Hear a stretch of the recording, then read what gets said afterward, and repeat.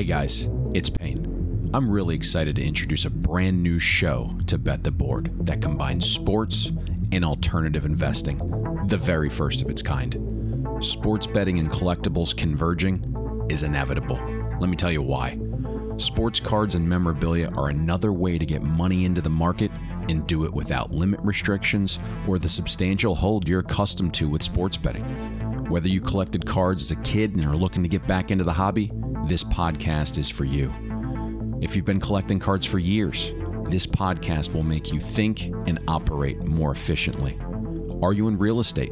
The parallels to investing in sports cards and memorabilia are uncanny. You're on Wall Street. Well, listen close. The best sports cards have outperformed the S&P 500 by 6x since 2013. And during the 2008 market crash, sports cards held up better than the S&P 500. Bet the Board, in conjunction with PWCC, presents CardBoard Chat, an entertaining, sophisticated, and informative podcast that combines sports, analytics, betting, cards, and memorabilia. Without further ado, this is CardBoard Chat with Jesse Craig, a leading figure in the collectible space, and me, Payne.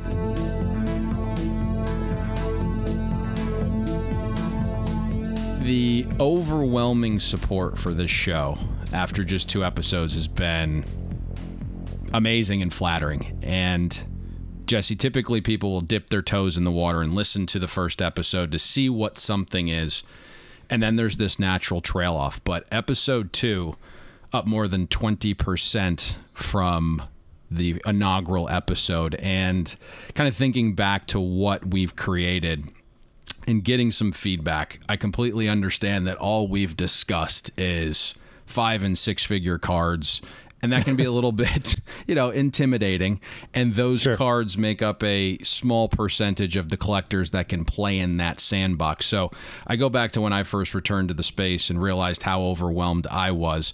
So for many of our listeners starting from scratch or reacclimating to the space, what are some things they can do or places they can search to gain more knowledge and be better informed to where they're comfortable buying and trading? Yeah, it is flattering to get the feedback that we've gotten, and I totally get that we have probably talked over the heads of some of the listeners that don't understand the depths of the space. It's kind of nuanced. It's kind of interesting. So obviously the longer you're in it, the more you understand it. And sometimes even myself, like I'll talk about something and don't realize that it's just so ingrained in me that someone else might not understand. So I actually had to do a little bit of research to try to find a good beginner's guide for the audience to check out if you're not familiar with our space. So I actually found one that is very in depth, and I was pretty impressed that these guys put it together. I have no affiliation with these guys. I hadn't heard of them before this, but there's a website called Hobby Lark. And if you just type in Hobby Lark collecting cards on Google, there is a link for a beginner's guide to buying, selling, and trading baseball cards. And obviously the baseball cards will apply to other sports, but it's a really good in-depth guide to kind of get the nuts and the bolts of the space down. Now, I want to be clear on something here. Depending on what you're really looking to get out of this, space, is going to determine how much time you put into it. This isn't a space to get rich quick, right? If you wanted that, then, you missed your boat in 2020 when the pandemic hit. Everyone could probably close their eyes and make a little bit of money the last couple of years, but that is not the world that we live in anymore. So this really boils down to, if you want to collect and you're going to focus on things that you love more, players you love, cards you find aesthetically pleasing, or if you're going to be someone that's going to do a deep dive similar to, what you guys do on Bet the Board, you and Todd do, and you're going to start really investing in players that you think have a lot of upside. So if you're going to go the investment route, you're going to have to, really jump in off the deep end. I mean, there's a lot of nuances in our space, from population reports, serial numbering, quality from an eye appeal perspective. There's just a lot of things that go into the market to be successful if you want to make money at it. If you want to have fun, collect, do stuff with your kids like that, then it's a little bit more of just, hey, buy what you like, do a little bit of pricing research, don't overpay. But yeah, I'd definitely suggest checking out that beginner's guide via Hobby Lark, because it's a really good one. I'm going to do that. And what's interesting is you hit on the word time. And there is this theory of 10,000 hours, right? It's essentially putting the necessary time and effort into something before you're knowledgeable enough to become an expert. And I stumbled upon a YouTube video in late 2015, which kind of had me wanting to get back into things. But I did a year of research looking at data and comps, specific sets and their importance. And to your point, there's so many ways to collect, and I think that's what's great about this, because there's so many offshoots to fit collecting styles and personalities and passion, but there's real money at play here. And we've seen this market grow so much, the entry points are more expensive. Not necessarily what they were in 2021 of March, but I'm just looking at something like a Mahomes asset that I purchased in March of 2018, and that stuff was cheaper than what Davis Mills is going for now, which paints that picture that you need to put some time in doing this. You need to put in your due diligence and research. And you mentioned a great website, which I was unfamiliar with, and I'm going to check out. But a partner of yours in Beckett, that was something where I would just go in there, go to their search bar, see what cards my favorite players had available, and then search for them. And because I'm a baseball guy, to me, baseballcardpedia.com, that's run by a buddy that we both know in Rodney, that's one of my go-to places for baseball card information. So just about putting the time in there. And I think YouTube has become basically the college for all of us. So search around for that.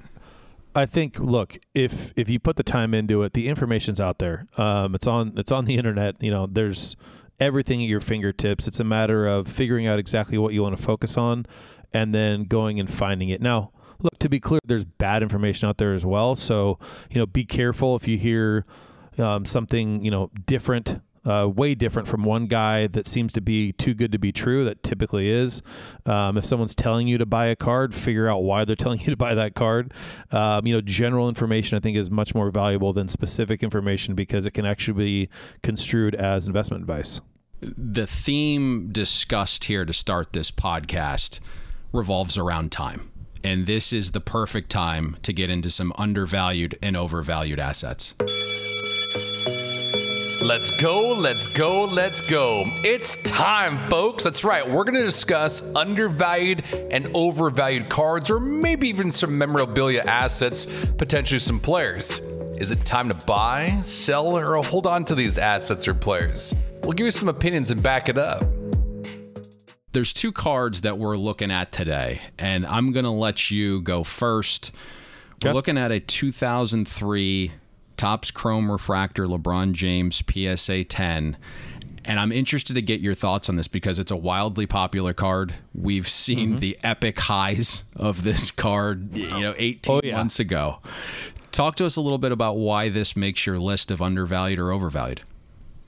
Well, last week we did just undervalued, so I thought I'd throw an overvalued in there. And look, I don't want to knock the card too much, because it is actually an important card. It's the first issue for Topps Chrome. It's an extremely beautiful card from, aesthetically, but it's too expensive. So when I made my decision to use this card, it was Friday, so a few days ago, and we had just had one sell on our premier auction for about $50K. Yep. And since then, one actually closed for over the weekend for $39K. So I think they're kind of trending down a little bit. We'll see where they settle.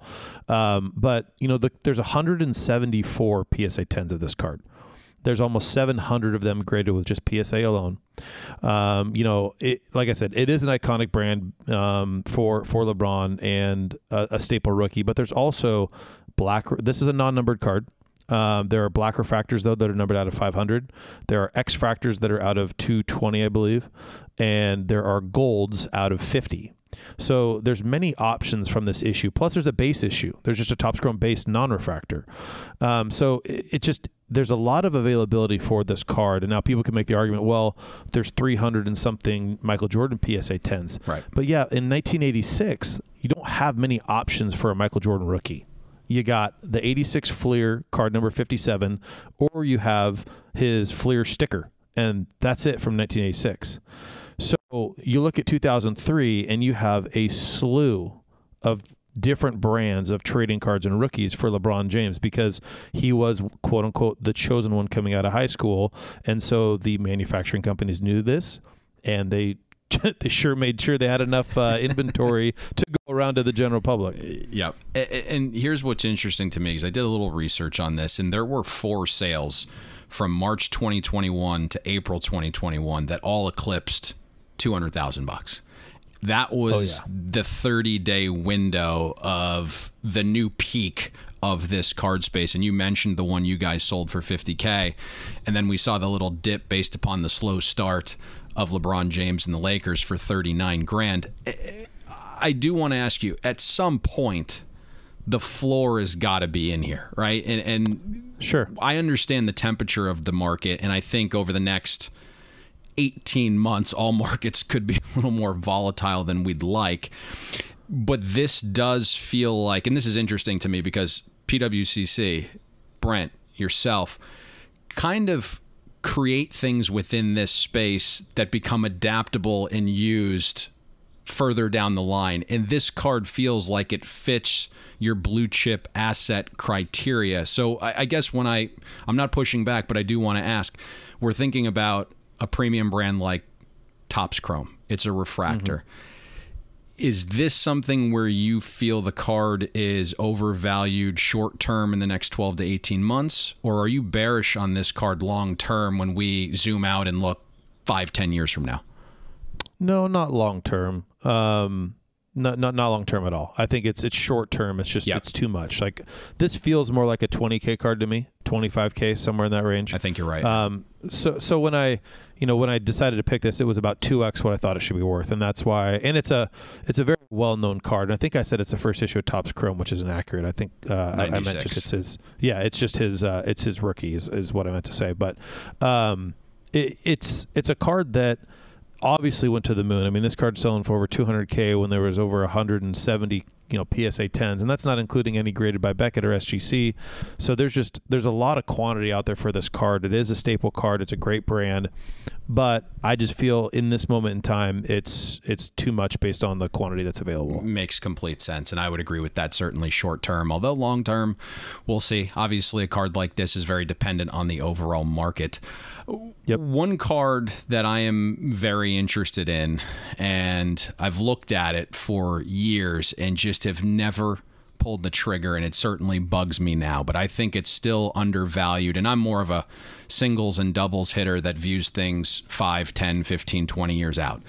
But I'm looking at the 2001 Bowman Chrome Refractor Albert Pujols autographed rookie to 500 copies. And there's just so much to like about this card. It's the big brand with Bowman Chrome. It's an action hitting photo. So it's got that old school vibe with borders, but it's a refractor. So it has that new school shine that attracts some younger collectors and that part of the demographic. But I think what's most important to me is Albert Pujols, it's his most popular standard rookie card. But it also comes with this limited print run of 500 copies, which are all hand numbered. It's the very first year Bowman Chrome had autographed base cards in the set.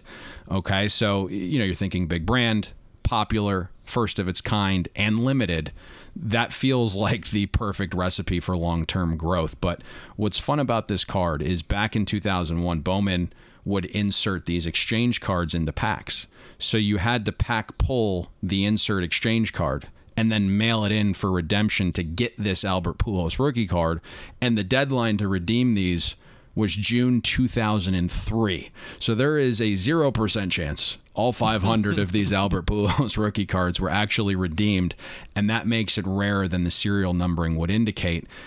And then you have the obvious factors, right? Albert Pujols now, just the second baseball player of all time to reach 700 home runs, 3,000 hits. It's just Pujols and Hank Aaron. And I think long term, this is a viable investment. And no doubt, there's noise surrounding all markets right now. But I think when you wake up in 5, 10, 15, 20 years, this card's going to outperform most of the stocks in your portfolio. And Jesse, I know we kind of exchanged some texts and emails along the way. I know you wanted to discuss another particular of this card in the regards to the autograph and Pujols' penmanship.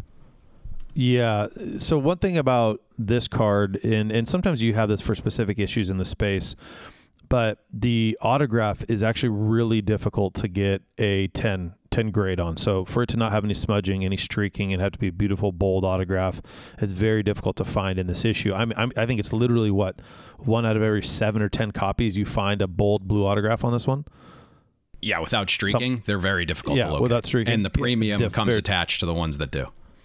100%. So a Beckett 9.5 recently sold for about $45,000, and there's only 500 copies of this exist. Like you mentioned, not all of them have surfaced, let alone in a 9.5.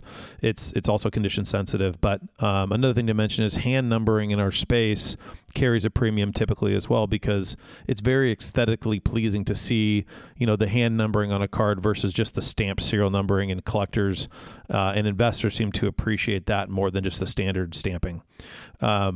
But, there's not very many key rookies that were produced for Pujols in 2001 either. So this card, we talk about 86 Fleer for Jordan not having many options. It's kind of the same thing with Pujols in 2001 from a baseball perspective. There's just not, you got the SP, you just don't have a ton of really key rookies, even though it's 2001 for Pujols. So the quantity available if you want to invest in a guy like him, who is, arguably a top 20 all-time player. He's a 3-time NL MVP, 2-time World Series champion. He's top 20 in WAR. Like you mentioned, just him and Aaron have done the 700 home runs and 3,000 hits. And he's also was a great fielder too. He's a 2-time Gold Glove winner. So he's a stud. I mean, he is an absolute legend. Like I mentioned, a top 20 all-time player. And for his key rookie card to be selling for only $45,000 when you kind of look at the macro picture that is our market, it just feels very undervalued. I completely agree there. And what's interesting about that set is you have his counterpart in Ichiro.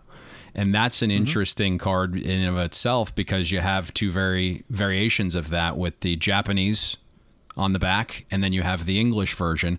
But it's good to have that second card within that set kind of propelling things. But to your point, I think this is ultimately his best autograph. Now you have super collectors that may disagree, right? The chirography gold and things of that nature. But in terms of the popularity, the brand status, it's all there with this card. And to me, it's one that I wish I would have purchased a while ago, and one that I may look to find here pretty soon. Yeah, if these settle down at all because of the macroeconomic, world that we're in right now, I think that you should pull the trigger, because I like this card long term. Speaking of pulling the trigger, this is a segment that has gotten a lot of notoriety on social media. It's magic number time. Pick a number, any number, whatever it may be. We got a number inside, but we want a magic number. All right, this is where we're gonna pick a few big cards that enter in an auction over the next couple of days, and we're gonna try and guess how much they sell for in advance. Throw out a number. We got one too. All right, so I'm looking at the cards you sent this week. I very much live in the world of the first one. The other two, you're certainly throwing me into the deep end of the pool, where you're Michael Phelps, and I have no idea on some of these cards. It required a lot of research over the last couple of hours here. I'm going to start with the card that's a little bit more in my wheelhouse here, and that is the 1909 T206 Ty Cobb Red Portrait Tobacco card, PSA 4 with great eye appeal. And before we get to our evaluations of this card, Jesse, you kind of want to talk about the importance of the vintage 1909 T206 set here? Yeah, for sure. And I also want to mention that you started the segment again sandbagging, because we have looked at the records so far, and you are absolutely crushing me in this segment. So I don't want to hear the fact that you've got some curveballs coming in the magic number segment today. It's only fair. It's early. It's just the start, right? I mean, that's right. That's it. That's right. 6 cards, small sample size, a lot of variance within a small sample size. And I feel like, I looked at this and I said, and I don't want to spoil it and jump ahead too far, but there's a tennis card. And I said, whoa, this is going to require some work. You and me both. That's why I put it in there. All right, let's get back on task here with the Ty Cobb red portrait. Right. So 1909 T206 it's a really popular set for people to collect. These are actually cards that are, kind of skinny and tall. They were inserted in packs of tobacco back in the early 1900s. And it's a really iconic set because this is the set that the infamous Honus Wagner comes from. Now, Honus Wagner was against smoking tobacco, and he found out they put his likeness on these cards that were inserted in tobacco packs, and threw a fit, made them destroy a bunch of them. But there's still roughly 60 some odd copies that have surfaced and exist. And these are the cards where even if they're graded on a scale of 1 to 10, only a 1 or a 2, they're selling for $2 to $3 million because it is the staple chase card in our entire space, irrelevant of condition. Doesn't matter. So this card itself is a PSA 4. It has our PWCC A eye appeal sticker on it, which means that to the eye, it is very aesthetically pleasing. I mean, looking at this card right now, I have it pulled up on my computer. It's almost dead centered because these cards have, like somewhat of a border to them. So the centering really matters when you're looking at it, especially for those like myself who are very symmetrical people. It's got great color. This card itself has, kind of a red background, hence the red portrait. There's different variations of this card, but there's also different backs to these cards too. So there's some backs that are really, really, really rare. And this one is a Piedmont back. Like I said, it's a PSA 4 with an PWCC A eye appeal, which means it's in the top 30% of all examples that exist in PSA 4s, in our opinion. Love this copy. The last sale for a little bit lesser quality, in my opinion, was $11K. I'm going to go 14.2 on this one. Oh, see, this is a little bit tough because with vintage, it's a little easier to get some market indicators, and I think you discussed this card perfectly. Now, Honus claims it was for the kids. Other people claim he was the biggest brand and wanted a little bit more money to be included in the set, but we'll go with the optimistic viewpoint that he was trying to save the kids. Honus loves the kids, similar to Trick Daddy. The interesting part about this card, and you mentioned all the different back variations, and there was 3 years of this, from 1909 to 1911. Ty Cobb does come with 4 variations on the front, and there were 16 different cigarette backs that were available. I like this one.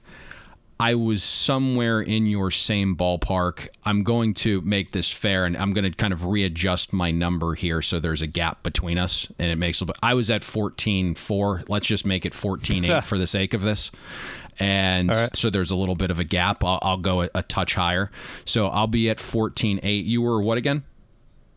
14.2. Yes. Okay. So I'll create a little bit more of a gap just so it's fair for both of us, and there's ultimately a potential winner here if it lands somewhere in the middle. The second card is a complete polar opposite card. It's a modern day card. 2019 Panini Contenders Cracked Ice Ticket, Zion Williamson, rookie auto to 25 copies. It is the variation. And when we talk about some of these modern cards, there's just such a wide range of possibilities with all of the current market conditions. Obviously, modern players come with their own volatility. It's obvious that Zion went down with a little bit of a bump on Sunday evening. I think when you look at this, the injury doesn't seem severe, but it does cast the doubt in collectors' minds of Zion's ability to stay healthy with his frame, with his size, the way he plays the game above the rim. Where are you going on a valuation for this interesting card? Mind you, there are 2 cracked ice variations with this one, I believe. Right, and I believe this is the less attractive of the 2. You're correct. There was a recent sale of the more attractive variation in a 9.5, which this is also a 9.5 for $23K. I think he started off the year well, not outstanding, not poor. Obviously, he hurt his backside last night. And we don't know, though, if he's going to be out for a little while or not. Now, this card closes in about 6 days. So depending on the news of the severity of that injury, it could be, day to day with, a bone bruise type of thing, or maybe it's a, they call it a contusion, so maybe it's longer. But, this is it's an aesthetically pleasing card. It's got an on-card autograph. Like we said, it's a Beckett 9.5. These are serial numbered out of 25, but there's 2 variations, like we mentioned. So there's really 50 total. This is the lesser of the 2. I'm gonna go 18.5 on this one.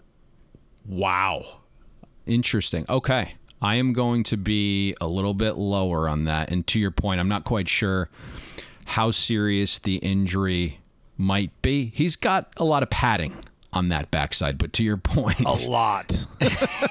the word contusion got thrown around, and so is it day to day? Is he out at the time this auction ends? It's very interesting. I am actually at 15,800 on this one, so a little bit lower than you, and there could just be a wild result in terms of where this ultimately ends, where I think one of us could certainly look like a fool here, and it's probably me. Look, if injury news comes out and he's out for an extended period of time, call it a week or two. Right, then I'm sipping the celebratory drink before this thing ends. Exactly. That's kind of my point. Like, if he doesn't step on the court before this thing ends, I'm screwed. Maybe I'll go with a sweet white wine because I'm very manly in my celebratory drink. Can we please get you on some Pinot? I mean, look, if you're gonna have something like that, at least do some champagne, for crying out loud. None of this, Pinot Grigio crap. Champagne gives me headaches. I'm kind of weak. All right. Good Lord. Moving along here, and this was my initial jab at you and throwing me into the deep end of the pool. Wow. A 2020 Net Pro International Series Carlos Alcaraz rookie patch auto to 50 copies in a PSA 8. I don't own any tennis cards. I don't follow tennis other than owning a percentage of a betting group's accounts. But the research that I've done for this specific card and the guys that I've talked to about this, apparently Carlos Alcaraz is one of the biggest up-and-coming potential stars, youngest ever to be the men's world #1 player. He has many of the traits of some of the greats. He's won 6 ATP Tour singles titles, including the 2020 U.S. Open. He's in the spotlight because he plays all the tournaments, and ultimately playing more than a guy like Joker has led him to be currently the world's #1 singles tennis player as well. Yep, that's it. I want to hear your number first. I'm not giving you anything on this one. Well, this one's going to be tough. Yeah. And I think you're going to be higher than I am. And ultimately, that's going to cause a little bit of an interesting element here. So I've looked at this card. There was one that sold recently. It was in a BGS 9 with a 10 autograph, although the autograph's very similar, just a little bit more lenient of a autograph grader. Now, the patch was better on the other one. I'm going to come in substantially lower. So I want you to keep your true number here because this could create a massive dichotomy. Sure. But I'm going to come in here at $8,400. Okay. I'm lower than you. Really? Yeah. Yep. Wow, I'm stunned. I thought you would be higher on this card. Okay, here you go. So, yes, reigning U.S. Open champion, #1 player in the world. This card is the staple for tennis rookies. So, if you are a gambling man and you're going to play the long term on Alcaraz, then this is the card you buy. It is a PSA 8 with a 9 auto, so the auto is not as good. These are numbered out of 50. Now, Serena Williams variation looks identical to this. That is a rookie card. They kind of remade. It's kind of like for the 03 Exquisite, where in 2009, the last year they made it, they did almost an homage to the original 2003 designs. And so this is what this 2022 is, a homage to the 2001 Serena Williams rookie. So a Serena Williams PSA 7 with a 10 auto, okay, recently did 13,000. You set me up. I knew it. I set you up. So what I will say is, go ahead. You finish. No, So when looking at this is the reason that I settled at the number I did, because you talk about Serena, unquestionably the GOAT in her sport, maybe the greatest female athlete of all time.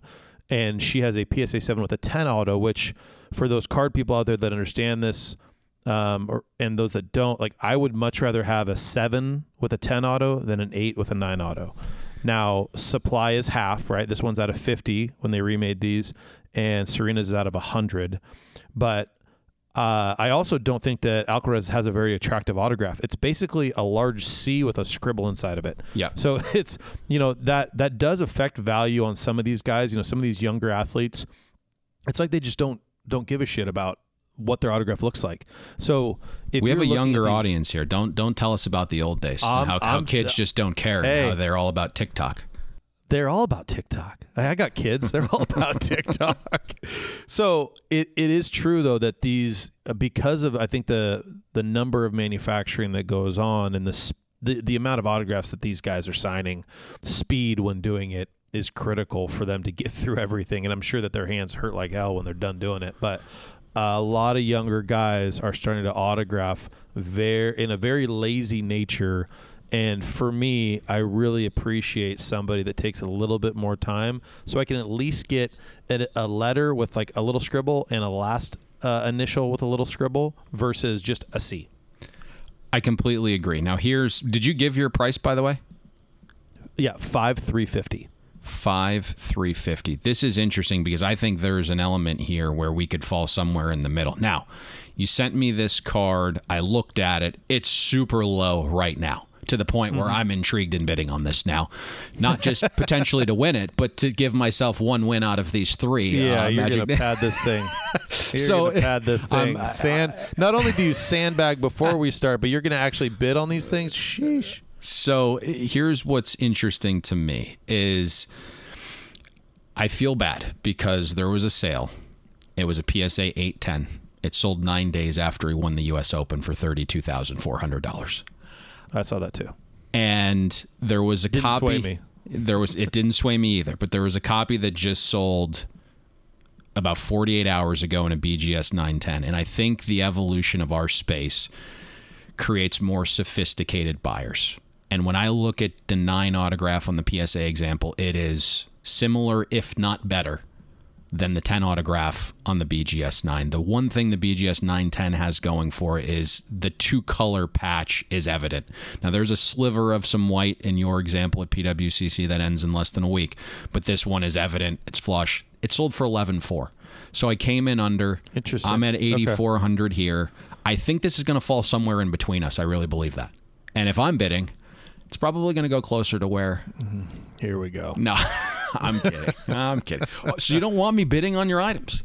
Of course. Of course. I would rather this go for a great number for the consignor than for me to win. There we go. We'll ultimately see what transpires here, but the cards that you picked this week for Magic Number have been fantastic. This is going to create, I think, a lot of buzz and a lot of wide-ranging potential outcomes here.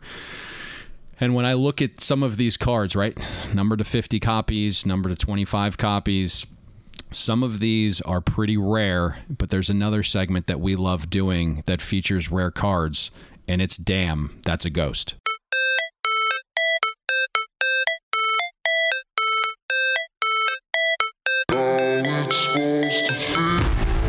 Damn, that's a ghost. We're going to highlight a card that hasn't sold in more than a year right now, or is serial numbered to less than 100 copies produced. We're going to talk about why this card is significant, maybe in terms of hobbies or language or just the overall rarity of it all, and why it's considered a ghost. The card that we're discussing today that's extremely rare is one that I love, and I just have trouble figuring out why the player we're about to discuss is so undervalued when you think about the organization he played for, the guy he played with, his accolades, and that he continues to be in the limelight and on television virtually every single day. He's a brand ambassador. It shocks me, but the ghost card we're talking about is the 1997 Ultra Stars Gold Shaquille O'Neal in a BGS 9.5. Talk to us about this card, Jesse. Yeah, so you mentioned earlier in the pod that we've been throwing out these monster cards, and this one it's a great card. It's not a monster card. It should hit 5 figures, probably somewhere in the teens is where it'll finish in my opinion. But it's a 1997 Ultra Stars Gold Shaquille O'Neal in a Beckett 9.5 gem mint. So these are known to have a print run of only 100 copies. They're actually not serial numbered, but it's known there's only 100 that were made. And the reason this is a ghost is the last Beckett 9.5 to sell was in 2013. So it has been a minute. This is one of those cards that someone was waiting for the market to tick up on Shaq, and I think it has a little bit. I think some of these older athletes are getting some shine. You've seen Magic Johnson's cards do it better. Larry Bird's cards are doing better.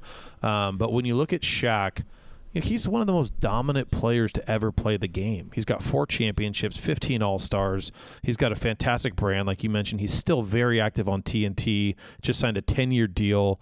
I don't understand why his stuff isn't worth significantly more, especially because he won another championship when he left LA, right? So he's got 4. This card itself is only a pop 5, so there's only 5 Beckett 9.5 examples that exist, and it's just a really aesthetically pleasing card. I love it, and out of the 100, the last thing I'll mention is out of the 100, there's only been about 30 known examples to be graded between the three major grading companies. So it's the actual supply is much lower than the 100 that were printed. This is really interesting because 90s inserts are right up my alley.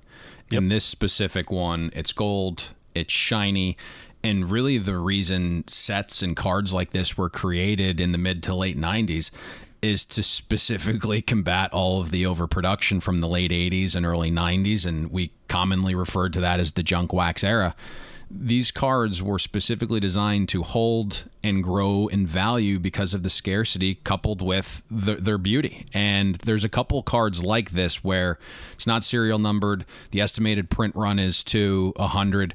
We see something similar, although this one is serial numbered in terms of the hoops BAMs and the slam BAMs. But based on the products, because they were lower end products, a lot of them got junked. So that's why we're seeing less cards graded than the estimated print run. And thinking about this card, on average, to pull this specific card, you would have to open nearly 2,900 packs. And is that it? Yeah, only that's 2,900? It. Well, I know you like to rip a lot, but I mean, that might even wear you out. That is, well, if I told you how many packs of 2019 Fortnite I ripped with my kids, you probably wouldn't talk to me again. Oh, scary with the wine flowing. A pallet. Really? I'm not kidding. Okay. Still an extremely undervalued. That's okay. I'm already calling the undervalued overvalued for next week. It's going to be Panini Fortnite cards. Oh, let's goodness. Go. Oh, goodness. When the thing about this card too, and just kind of want to touch on this because I think it's really an interesting set, and there's some sets that are similar to it, but there's one thing that this has going for it as well, right? There's 20 players featured in this set, and it had Jordan, it had Kobe, it had Iverson. So I prefer another set, the Fleer Brilliance 24 karat cards. They're serial numbered to just 24 copies. But Michael Jordan isn't in that set. Right. Jordan is in the Ultra Stars Gold set, and it creates that ability to say, if Jordan is worth X, then Shaq and other players have to be worth a percentage of that. And as Jordan's price grows, other players in this set have to grow with it. Yeah, you can always play the comparison game, right? And that's how, when you have a really rare asset, you have to figure out deltas for other sets, how it can compare to this specific set, and that's how you can determine pricing when you don't have any sales data. So I get it, yeah, but the fact that this does have Jordan in it makes it that much more attractive of a set. And like I said, I'm looking at the card right now. It's just really pretty. It looks like Shaq's about to take off and just dunk on somebody, and he looks pretty shredded in this thing. I kind of forgot. Yeah, he looks great. And the one thing, my understanding is you are a Lakers fan, correct? Yes, I am a Lakers fan. I do not want to talk about the start to the season. All of the basketball guys I talk to say that whether it's Kobe or Shaq, there's a little bit of a premium placed on the gold uniform within cards, which this also has going for it as well. Yes, he's got a Lakers uni on here, and there is an argument to be made. If you were to put Shaq on the Lakers right now, would the Lakers' three-point field goal percentage improve? It is so bad that it's possible. 22% through 3 games. It's not good, Bob. As a team. Not good. Not good. Speaking of some things that are potentially not good, it's you and I battling over a segment that we like to call This or That. So we doing this or are we doing that? You tell me and we'll tell you. We're going to compare two cards right now with similar value that are completely different. Let me give you an example. Let's just say for argument's sake, you have a vintage Mickey Mantle baseball card worth $30,000. But you also have a modern day Joe Burrow rookie card worth 30 grand. Which one would you rather have and why? You tell us, we're going to tell you right now. So you set up the cards this week, very similar to the inaugural episode that we did, where there is just a large dichotomy between the two assets. In episode 2, you made them a little bit similar. And what's interesting about this is, you know my vibe. I am a baseball guy. I'm a Yankees fan. The two cards we're going to discuss here, one being the 1951 Bowman Mickey Mantle rookie in a PSA 2.5, and its counterpart, the 2018 National Treasures Stars Stripes Lamar Jackson rookie patch auto to 15 copies. I think you know where I'm going, so I am going to let you lead. And which card would you rather have, Jesse? So the only way that I can make this an argument is by talking short term. So I'm going to talk short term. Okay. Well, I figured when you conjured this up, you were going to go in a direction that I didn't think you were going to. You were going to zig when I thought you were zagging. Yeah. Look, I know what you're going to pick, but so look, I'll try to make a compelling. Yeah, I know you are. I'll try to make a compelling argument for Lamar. So this specific card, this 2018 NT or National Treasure Stars and Stripes, it's numbered out of 15. There's only 15 copies that exist. This is a rookie. The autograph is on card. It is vertical, which is more appealing than horizontal. It just looks better when it's sitting in the graded holder that way. So what I really like about this card is it came from a product called First Off the Line, which they have more limited runs. It's the only place you can get this card in. They were selling for a premium when they first came out, when you had to open the boxes. And what I actually love about Lamar Jackson's cards and his rookies is that playing for the Ravens, they have a very, very cool looking patch that is on their uniform, which makes for a lot of different colors in a patch. So looking at this card right now, it is a 5-color patch. And I know there's Ravens patches out there that have a little red in them as well, which would make it 6 colors. You got yellow, gold, black, purple, white, gray. I mean, there's everything you can imagine basically for the patch on this card. And the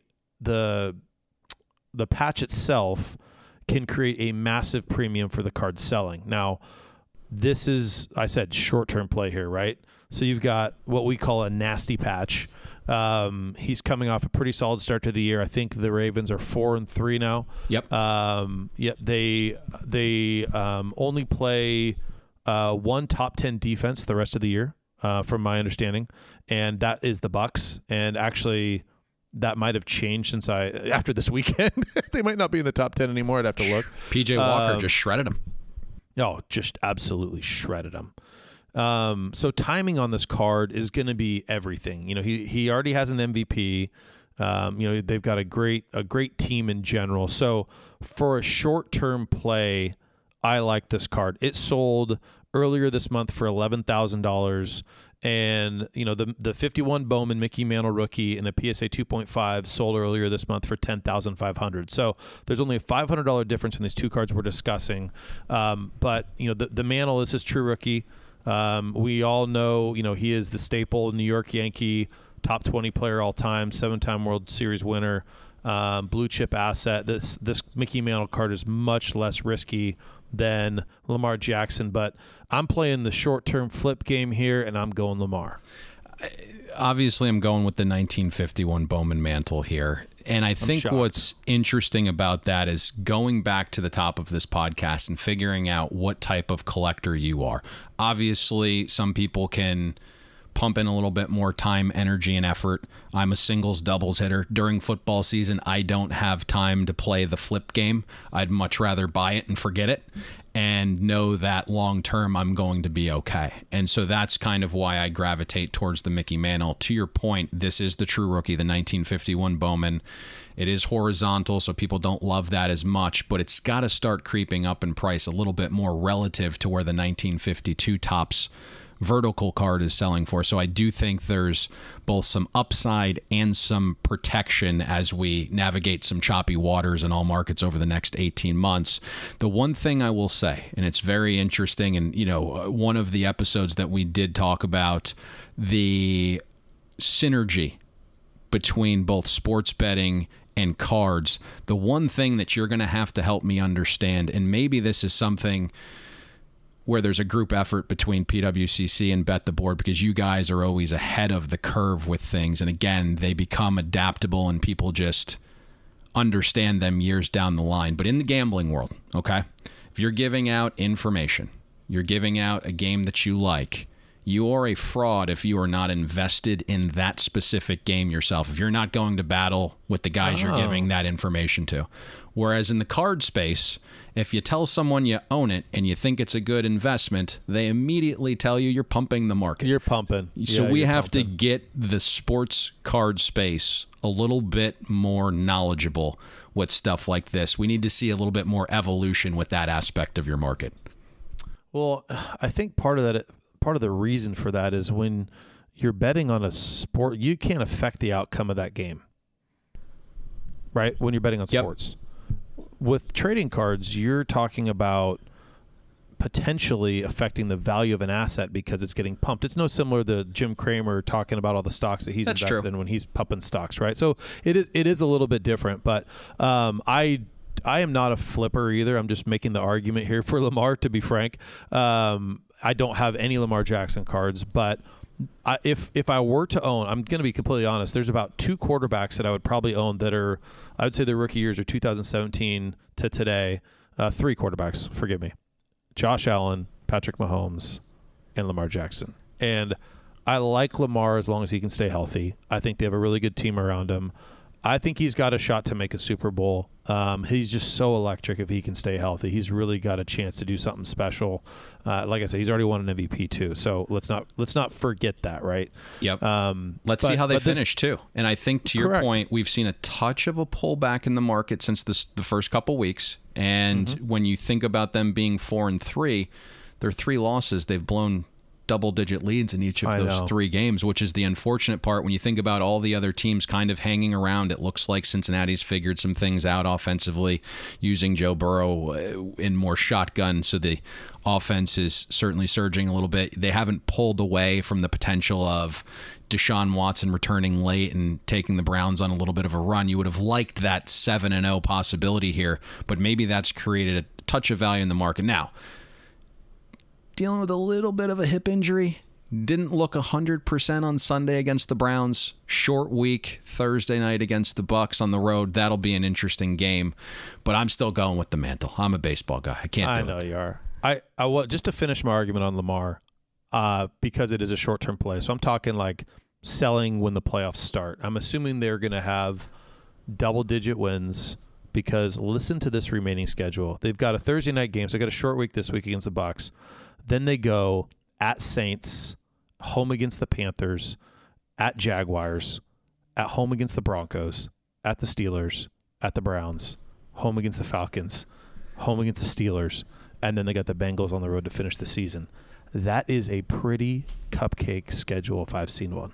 I'm hoping they make the playoffs because we have an investment on the Baltimore Ravens to make the playoffs. We obviously got a little intel on how long that Deshaun Watson suspension would be, and when him and his camp were pushing for 6, I just knew that wasn't a likely outcome. So I am hopefully aligned with you in that the Baltimore Ravens make the playoffs, and if someone is deciding to purchase some Lamar Jackson stuff, they make the playoffs, and it allows them to sell those assets. That time they've got to end up 11-6 at the worst.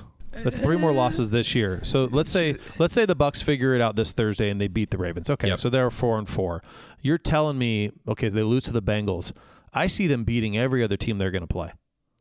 To be honest, the Jaguars, the Saints, the Panthers, the Broncos, maybe the Browns when Deshaun Watson's back because that is December 18th and he should be back.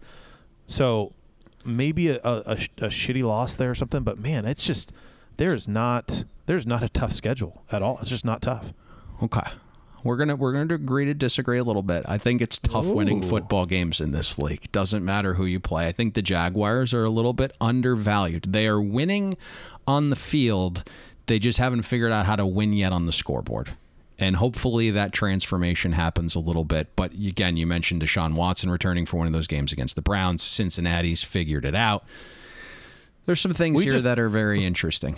We just got a bullish Jaguars play here. That's interesting. I need to talk to you more about that off air. Talk about being unbiased, by the way, because this is a venting station. On Sunday, Jaguars, Giants, one of our largest positions of the week was over 41.5. We, of course, beat the market as we traditionally do. It closed 44. There were nearly 900 yards of offense in that game. It landed 40 because the Jaguars had 3 trips inside the 20 that yielded a grand total of 3 points. Just an absolute travesty. Anything else before we wrap up episode 3 of Cardboard Chat, Jesse? That's all I got. Go Lamar. Make sure you follow Payne on Twitter @Payne Insider. Subscribe to Bet the Board and get notified when new episodes of Cardboard Chat air on Tuesdays. And be sure to stop by PWCCmarketplace.com for all your collecting needs.